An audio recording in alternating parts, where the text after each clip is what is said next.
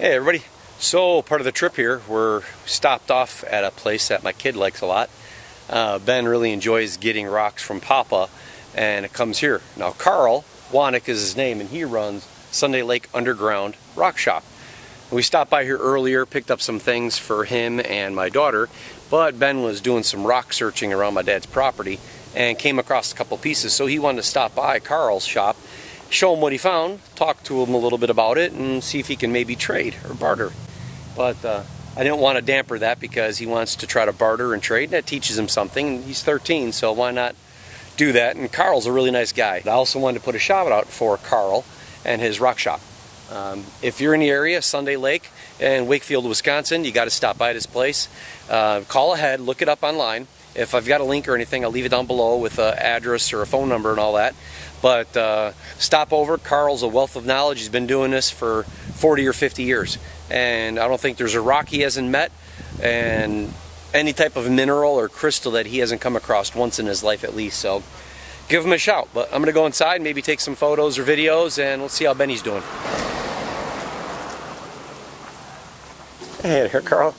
Yeah, Benny was quite interested. He saw this and he started looking around. He's like, "Hey, I want to go to Carl's." And yeah, it's a iron ore.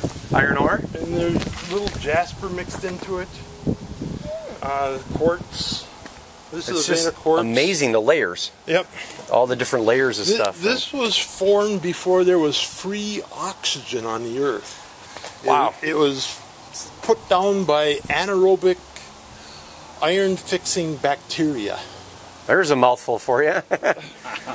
I don't see you writing something down. Yeah. This is close to 3 billion years old. Wow. That's pretty cool. Does that mean, is it going home with us? Yeah. Man. All right. These were formed when the glaciers came over top of us. This is just amazing. Look how weird shape that is.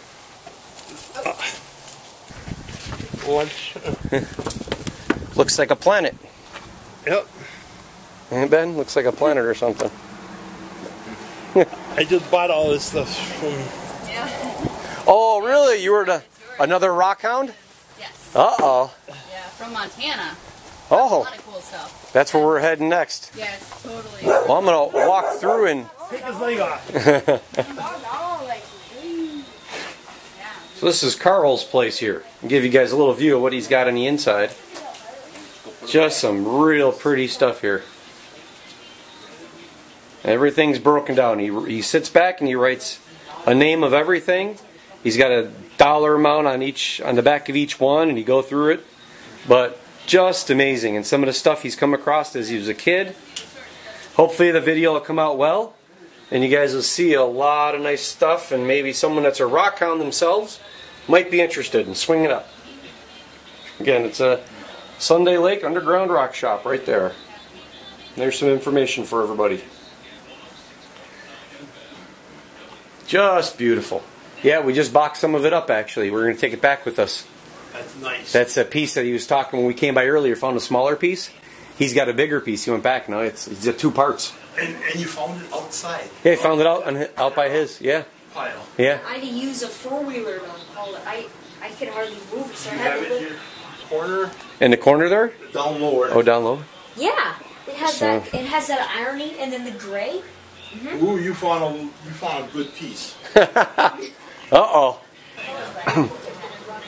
Look at that. It does have value. And he's got room for one more customer. Just pretty stuff here. Look at this. Yep, it has the gray lines. Has the Real beautiful things here. I mean, this is just nice. So again, if you guys want to, if you're in the area, you got to stop by. Give this place a shout. Again, it's all about small businesses, supporting local people. Supporting people that, just they're doing what they love to do, and to try to earn a couple of bucks just to survive. And that's what Carl's been doing here. So You've got to change Geneva Mine to Lake Ogibik.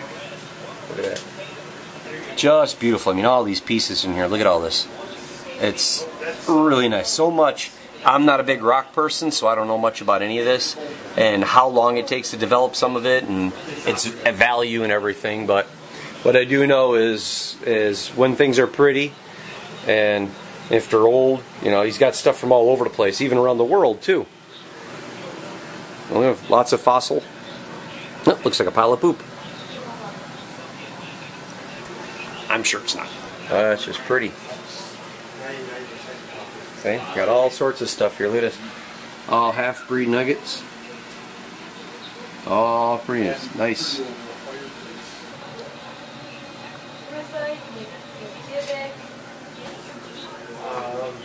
Are you in Onondaga County? The picture is so hard with the lights, but that's the guy right there. That's the man, although it's the lights throwing us off here. But stop by Carl's place. You got to stop at a rock shop if you ever up here. Again, Sunday Lake, Wakefield, Michigan. You got to stop up here. Look him up first, because in the wintertime he usually shuts down and he goes and vacations. He suns himself down in Cancun. And that's video and stuff we don't want to see. So Brazil. Yeah, Brazil. See, there you go, Brazil. So, but guys, that's awesome. So we're going to take off and do some more things. We'll get back to you in a bit. Well, this is the day. Let me see here. Maybe there we go. A little bit better. This is our last day. We are pooped. Didn't sleep very much last night. Got about 3 hours of sleep. And now we're getting ready to pick up Papa and head on the road to Washington State. So by the time you guys see all this, we'll probably be home by then, and well, we will be home by then. And I'll have an interesting arrival, because nobody knows Papa's coming with us. But it's going to be a long, long drive home, especially today. Today's going to be a rough one. About 9-hour, 10-hour drive. I'm on about 3-4 hours of sleep. And yay us, huh? But anyhow. Well, hopefully this video is going to edit okay and everything's going to work out well. Now we got a 4-day drive back, and we're going to take you guys along on that little adventure, see the sights, hear the sounds, get to check out some of the things that we're going to check out. Hoping to see a really cool water park hotel in Missoula, and going to be staying overnight at my knife mentor's house. So more of that to come. But anyhow, thanks for stopping by. Thanks for watching the channel. Thanks for the support. And let's get started.